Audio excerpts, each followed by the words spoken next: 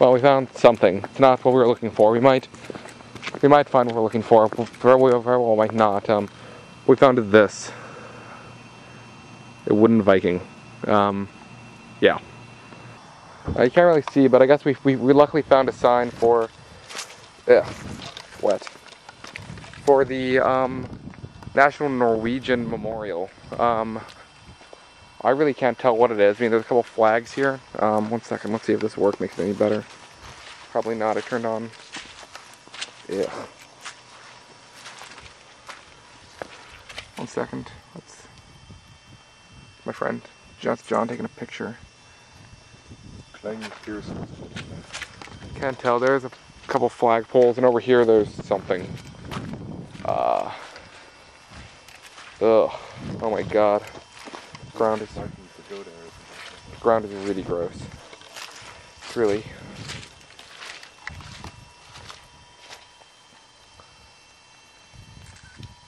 Alright, it is a pagoda. Here, what's inside? What? Oh, it's another plaque.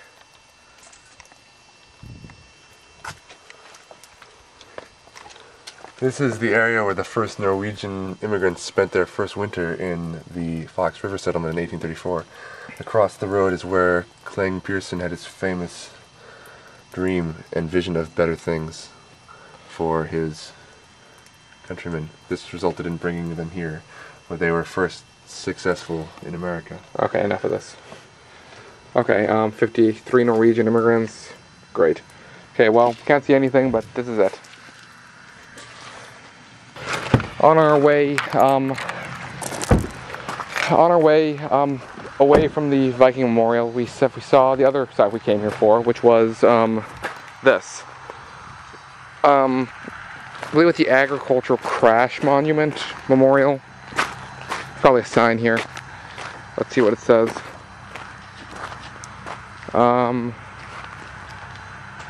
Illinois' largest scythe dealer.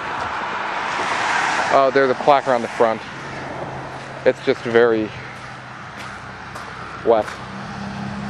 Here, there's a sign over here, but I don't think I want to go over there.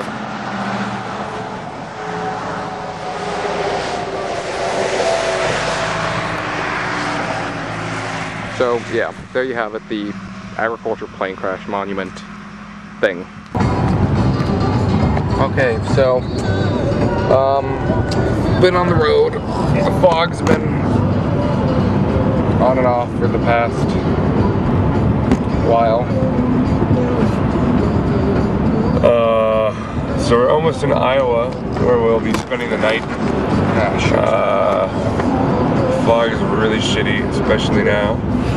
Right, the fog has been by far the greatest impediment. Really, there's been visibility less than 20 feet many times for long stretches, and you know, they said it's weather that I would never drive in, but John's been very good. You know, he's really using the GPS to good effect, and you know, we've been safe, and you know, here we are. We made it much farther than would have under my leadership, so you know, good for that. We essentially settled a few hours back when we were at the Plane Crash Memorial.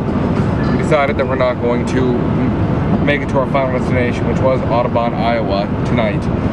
But instead we're settling for a small town which is right at the border of Iowa and Illinois on the Iowa side, which is,